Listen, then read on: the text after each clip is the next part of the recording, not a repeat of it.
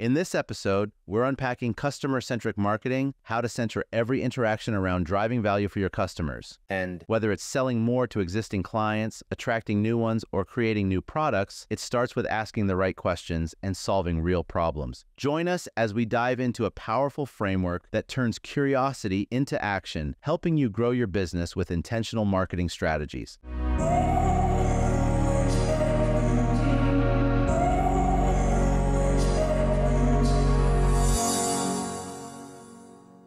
Now, walk me through customer-centric marketing, because that would be I guess customer-centric marketing across everything you do, every interaction, every engagement you have with a customer. That's sort of the end goal, correct? I just think the more you can understand how your customers behave, and the more you strive to better sell and better serve, that's going to come out in your marketing. And as long as you have that purpose to make a difference to somebody else, to be useful, again, you can start being more intentional with your curiosity, because you're trying to understand how to make the lives of your customers better. That's intentional curiosity. So describe it to me, but that's like what you just said, focusing on always making the lives of your customers better. That's intentional curiosity. For me, yes, in a nutshell, because I think I believe that it's through business that we're going to make a positive impact in the world. And I think that if you have a business, it is your responsibility to think of more than just yourself and think of more than just making profit. I saw on, I think it was either your website or your podcast, there was a point. Most businesses don't have a marketing plan. So what do you mean by that statement? So just in my experience, most businesses don't have a marketing plan. And also, I think when I started my business, I originally set out to help people with events and trade shows. I didn't want to do it for them, but because I had a lot of experience doing events and trade shows, I saw so many opportunities to help people and businesses be more effective, more purpose-driven, and get more from their activity. Because it was very much seen as like, oh, I've got to do this. I've got to go to this other event. I hate it. I don't like speaking to customers. I don't know if they're interested or not. We can't measure the ROI from this event, and, all of the above. So I did a piece of research, and the conclusion was that people didn't want to pay to learn how to do events and trade shows better. They just wanted to pay somebody to take it off their hands and do it. So I was like, okay, what do I do then? And that's where I got to the LinkedIn training, because everybody kept asking me about the successes that I had had and my team had had on LinkedIn. And then that just kind of snowballed, and it just happened. But what I found was that everybody wanted to know how to leverage LinkedIn to get more leads, more sales, more referrals, but they still didn't have a marketing plan. And I found that a lot of the training that I was doing focused on, right, okay, let's have a look at your marketing strategy. And then let's use LinkedIn as a tool to help you achieve your marketing objectives.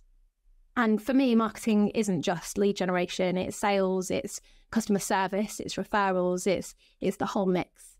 So I think that, if you look at your overall business objectives, so beyond just what do you need to do in order to survive, but also what do you need to do so that you can thrive and grow, and then think, right, okay, well, what marketing do I need to do to help me achieve those objectives? And I love that. Oh, sorry, Go ahead. I didn't mean to interrupt. But No, go on. What? I was just going to say, so I'm for the listeners, I'm sort of laying out this framework. So like, first of all, we have to understand what marketing is and what marketing isn't. And of course, when we're talking about this, we're talking about people that don't have huge teams, don't have resources. They may not understand, that marketing is much more than just going out to LinkedIn and getting some new leads. Like, it's a holistic view of how you approach your customer. So now we have that definition. That's a great definition to start from. We lead with curiosity. So that's, you're intentionally curious. Now, walk me through customer-centric marketing. Yeah, absolutely. And I think if you pull it back to what is the purpose of marketing? Purpose of marketing is to drive revenue in the business. How are you going to drive revenue is to find new customers to sell more to existing customers, or to develop new products and services so that you can, tag the first 2 points. So when you look at the purpose of marketing, look at those different areas, you can be intentional with your curiosity to say, right, okay, So we've got this existing customer base. This is always the easiest place to start. How can we sell more to them? What can we do to make their job easier? What can we do to make their business go smoother? What can we do to solve more of their pain points and challenges and leverage the relationships that we've got already? Then it's like, right, okay, so these are the people that we're targeting. How can we attract more people into the business? How can we make the lives of more people, more businesses better? And it's start asking those questions and kind of like reverse engineering the process. And then when it comes to sort of developing new products and technology, it's, okay, so what are our customers asking us for that we do not have right now? Or what are our customers talking about that we need to look towards the future to help them with their business and their future as well? So it's not being curious just because you just want to sit there daydreaming all day thinking what's the next big thing, but it's thinking about, right, okay, what problem am I trying to solve? How many different ways can I think of doing that? And then which is really going to help us achieve those specific objectives that you set within your own business. And what do you see? So this is great framework now. So what do you see, or what do you advise when companies are doing this? How do they sort of action on those steps? Some sort of like high level tactical takeaways for reaching out onto LinkedIn or to reaching into an existing customer base, maybe conducting customer interviews. I don't know. What are some things that you sort of your framework without laying it all out, because obviously people still want to speak with you and to pick your brain and to reach out to you. But what do you recommend just to get started? So my framework is sort of behind me, which is Otter. And I saw that, yeah, not just the cute aquatic animal version. So it's hilarious because I use a lot of mountain climbing analogies and metaphors, and you don't see otters up mountains, but they're very, very, very curious creatures. So yeah, the first thing is to start with the objective. So like, if you look at your long-term vision of the company, let's say, for example, you want to launch a new product and service because you want to launch a new product because you're a service-based company and your future vision is to sell the business for a certain amount. And in order to do that, you need to have a physical product, but you're 2, maybe 3 years away from doing that. You then have a look at, right, okay, so T in Otter, tools. What tools, assets and resources do you need in order to achieve those objectives? And it's, if you want to launch a new product and you don't currently have an email list, you want to make sure that when you're at the point of launching that product, you have an established audience in order to do that.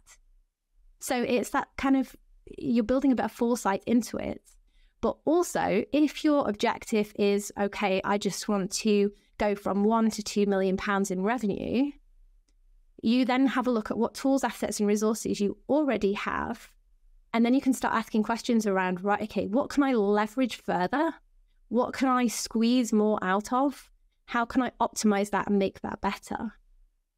So in the context of, like a lot of people think tactically when it comes to marketing. So, you've got another marketing expert or agency saying, you need to do webinars. Webinars are the next big thing. Webinars are going to help you achieve your objectives. Rarely do they ever say that or put numbers against it. But it's like, okay, so you're going to run a webinar. So you're going to need a landing page. You're going to have to get people to that landing page. You need to get people to actually join the webinar when it starts. You want to get people to stay to the end. There are lots of different touch points, or breadcrumbs, as I like to call them, along the way. So if you've run webinars in the past, more often than not, you can have a look at those different breadcrumbs and you can say, right, okay, well, we've only got 50% of people that view this landing page actually opt in. So how can we increase that? Okay, so we've only got 30% of people that opt in actually showing up to our webinar. How can we increase that? And it's just looking at each of those touch points and thinking, right, okay, what can we optimize? What can we leverage? What can we make better? So I always say that every business is already sitting on a mountain of value, and every business is already doing amazing marketing, whether they realize it or not. And the missing piece is to bring it together into what I call a curious marketing system, which basically just looks at, right, okay, how are we generating curiosity in our market? A lot of marketers call this awareness. I think in today's day and age, it's not enough to just make people aware of you, because it's so noisy online and in trade shows. You need to make them curious. You need to make them want to find out more. But that's not enough. You then need to make them curious and turn that curiosity into action. So how are you going to take curious people and turn them into a lead? And that's like, development of lead magnets, making sure that you've got book a call, making sure that you are leaving those breadcrumbs so that your audience knows what step to take next. And then after that, we all know not all leads turn into sales. So you need to sort of branch them out. So, right, okay, so what happens to the high quality leads that you need to have a sales conversation with, or you need to do a demonstration? What are those breadcrumbs that you need to leave so that you can turn those leads into sales? And then on the other branch, it's, okay, so these leads that are curious, but not yet ready to buy, how can we nurture that curiosity, build that excitement, and give them reasons to then take that next step and go down the sales route? And then the sales route is like, okay, so from a marketing point of view, how can you make their experience super special? How can you take advantage of each touch point, each opportunity, so that their experience is incredible? They want to tell others about it. They want to keep coming back for more. And they want to turn into referral partners. And I think this is where I love, again, the engineer in me, having a system and a process for each different step of this system. Because if you assume your best clients are going to give you a testimonial or become a referral partner, you're using what I call hope marketing, which is really difficult to track. And it's just a bit, hope is not a good marketing strategy. Whereas if you say, okay, so I'm going to put a checklist in place so that every client that goes through my system, I ask them if they know anybody that would benefit from our services or that would benefit from using our products. You ask them for those LinkedIn recommendations. You ask them for the case studies, but you build it into the process. So you're not wasting any energy in doing the things that you should be doing anyway. And you've got that free energy to be curious and to kind of like heighten your spidey senses to pick up on the things that they're saying.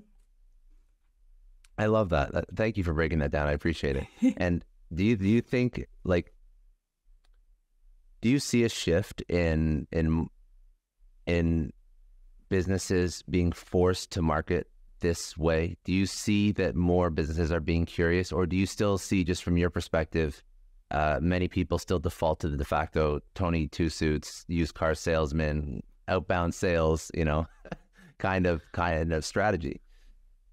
I think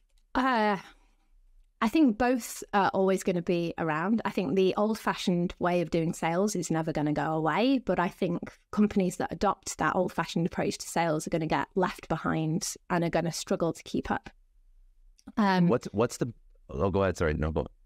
No, it's just more that I think I host a marketing club. We call it the Curious Marketing Club, and we were having a discussion about innovation earlier today. And we were talking about tips and strategies about how you can stay on top of the game and always be looking forward and not getting left behind. And a lot of that is just to be curious, to be asking, if you work within a team, to be asking the team, what do you think? What's your experience? How can we add more value here? To be going to your customer base, asking them, what's your biggest challenge? Where do you see yourself in a few years' time? How can we help you get there? And supporting them on that journey. Thanks for tuning in. If you found this valuable, don't forget to hit that subscribe button so you never miss an episode. And if you want to dive deeper into this conversation, check out the links in the description to watch the full episode. See you in the next one.